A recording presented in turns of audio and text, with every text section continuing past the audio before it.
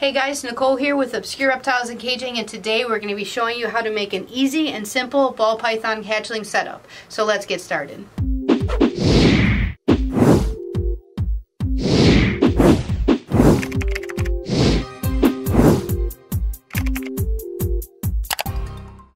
Hey guys, so we have started making setups for ball pythons. One of the biggest questions, or most often asked questions from people, is where we get our hides, where we get water dishes, what kind, what size bin, how do you heat it, and pretty much everything to do with baby ball pythons, especially people who are new to ball pythons, getting their first one, or who are just trying to do care the proper way.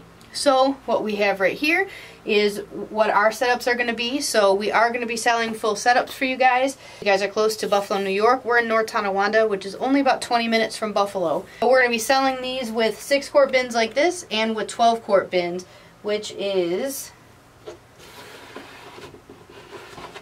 actually what this little girl is in. This is a 12-quart. That's the next step up from the 6-quart. These are Sterlite bins, but a 12-quart bin is for a snake that has just outgrown their 6-quart. You generally upgrade it to a 12-quart like this one. So we're going to have both sizes available. And I'm also going to show you guys a couple ball pythons that are almost big enough to upgrade to those 12s. That way you guys have a good idea of what size ball python should be in which of these bins. But to get started, we will go over, this is our 6-quart bin, and everything that we include we're going to show you guys, but this is what we recommend. The only thing we are not going to be including is a thermostat, which this is a really good one. I would not recommend a small cheapo one like this just because they're like $15, $20 on Amazon. They're not very reliable. We just had this as a backup for this incubator, but we're actually switching it out, so we won't be using it at all.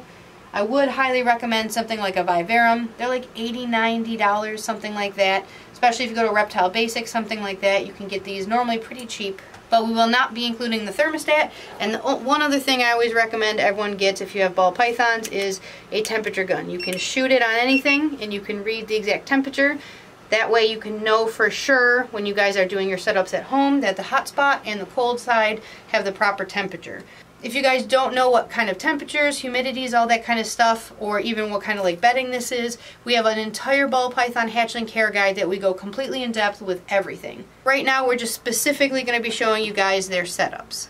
And because I know a lot of people are going to ask, the reason why we always use bins and not glass is, one, normally glass tanks, even a 10-gallon, already is too large, and you can't really hold humidity very well in glass. That's why one of the best, easiest setups for especially babies is a very simple setup like this. So what is included is we have a blackout hide, which is perfect for a little ball python. Even once we upgrade to the 12-quart bin, normally it's this size hide. They don't really make one that fits really well in the 12-quart, but they do make a larger one that's called a medium that fits really well in a 28-quart. But other than the hide, we've also got a water dish. We've got a few different color ones, but this just so happened to be a pink one we have.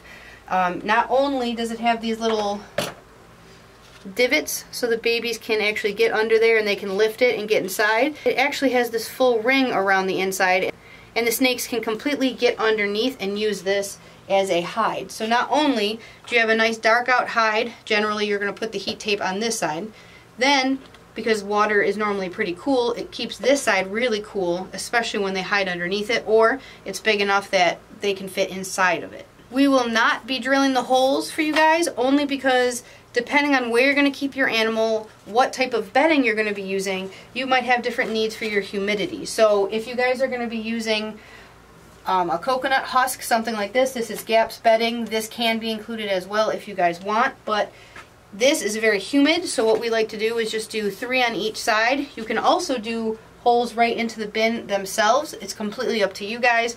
Normally you actually want to use a really sharp drill bit so it doesn't crack the plastic. Depending on how much airflow, how high or how low of humidity is, where you're keeping that animal, it's kind of going to be up to you guys. We've showed you guys this in the past to make sure that it is escape proof. They normally can't push where it actually clicks in and locks, but sometimes you get really curious ones that can push up these sides here. So to help fix that, we have these binder clips, which we also will have included. That way you guys won't have any escapees, any problems like that, and you just clip them on the sides. If you're trying to put them next to each other, you can close these up so you can fit more side by side. But this way you guys won't lose any of your babies, especially if you have a really small one or one that's really curious. So what this is, it's actually THG heat tape. And for you guys who don't know anything about heat tape, what it is this is one of the easiest ways, and it can be one of the safest ways to heat your animal, because you completely control what temperature you set. So there is actually copper, as you can see, running up both sides, plus there's copper underneath all these black stripes. And if you ever need to cut this stuff, you can cut on the clear marks in between. And we made this 17 inches. That way, once you guys go to upgrade your animals, let's say you're going to upgrade to a 28 quart tub. This right here is a 28 quart.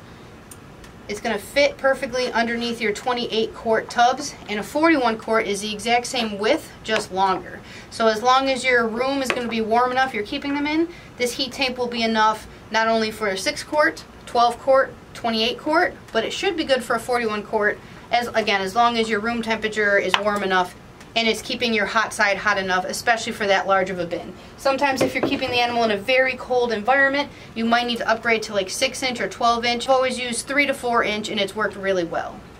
So the way this is going to work is you have your thermostat, and you plug this right into the thermostat, and then a thermostat has a probe.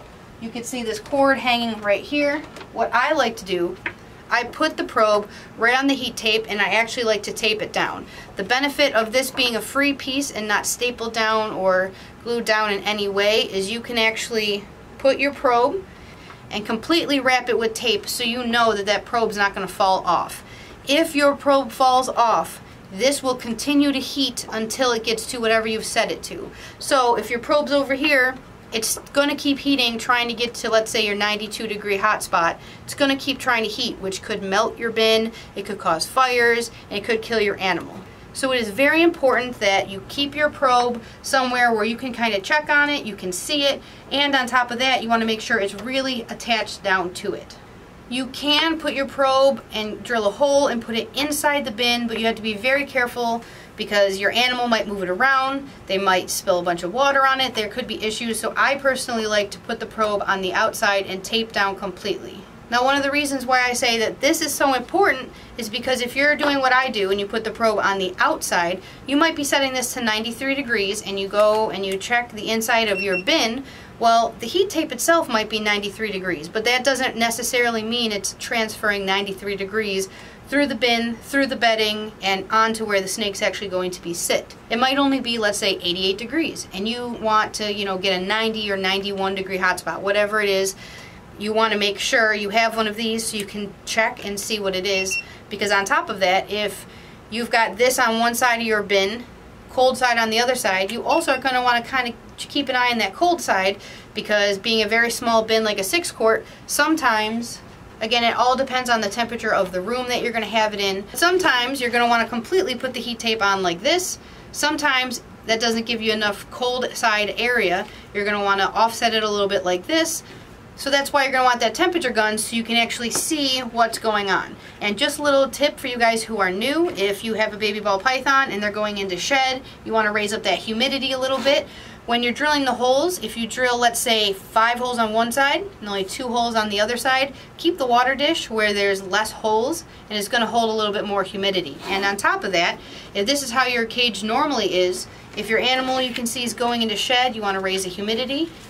Turn it around like this, and now the water is going to be warmer, so it's going to actually make more humidity for your cage. You can also spray them down, but this is also just a quick, easy way to make sure you're getting a little bit more humidity to help your baby shed. Now lastly, we're going to give you guys the option if you wanted to upgrade and actually get a full bag of this bedding. This does look very small, but this is actually a little bit more than half of one of those bags. You actually soak it in water. I've got a whole video showing you guys how to do it. But this is what it looks like once it's swelled up. Again, this is a little bit more than half of one bag. So if you guys only have 1 or 2 ball pythons, that's going to last you a very long time. We're going to be trying to see if we can ship these and make it so that it's cost effective for us and for you guys. But anyone who's local will definitely be doing them. For people who are local, we can also bring these to reptile shows. Right now the only show that we actually vend locally is Rexpo, that's in Rochester, New York. We're only going to be at the fall show every year because we really don't have animals for the spring show. But we are going to offer these for pre-sale. If you guys want anything, definitely let me know. If you guys aren't local and you want me to try shipping, I can also do that.